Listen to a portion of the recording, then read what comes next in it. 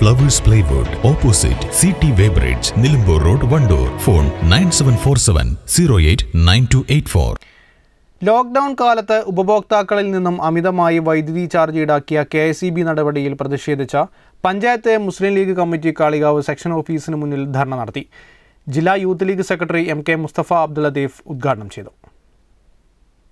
Corona മൂലം വലിയ പ്രതിസന്ധിയിലായിരിക്കുന്ന സാമ്പത്തികമായ പ്രതിസന്ധി നേരിട്ടുകൊണ്ടിരിക്കുന്ന ഈ സമയത്ത് നമുക്ക് കേൾക്കാൻ വേണ്ടി സാധിക്കുന്നത്, കാണാൻ വേണ്ടി സാധിക്കുന്നത് 500 രൂപയും 400 രൂപയുമൊക്കെ കറണ്ട് ബില്ല് വന്നിരുന്ന ആളുകൾക്ക് 4000-ഉം 5000-ഉമാണ് കറണ്ട് ബില്ല് വന്നുകൊണ്ടിരിക്കുന്നത്.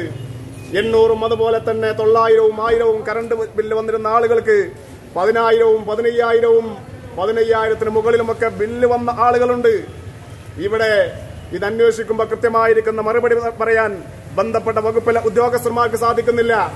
എങ്ങനെയാണ് ഇത് സംഭവിച്ചത് എന്നുള്ളതിനെ കുറിച്ച് കൃത്യമായിരിക്കുന്ന ഒരു ധാരണ, അതിന് മറുപടി പറയാൻ ബാധ്യസ്ഥരായിരിക്കുന്ന ആളുകൾക്ക് മുമ്പിലാണ് മുസ്ലിം ലീഗ് ഈ സമരം നടത്തുന്നത് എന്ന് സാന്ദർഭികമായി സൂചിപ്പിക്കാൻ ഞങ്ങൾ ആഗ്രഹിക്കുകയാണ്.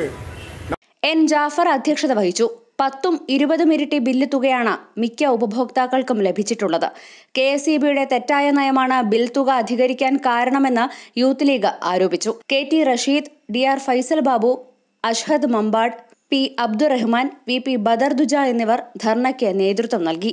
News bureau, Kalikavu.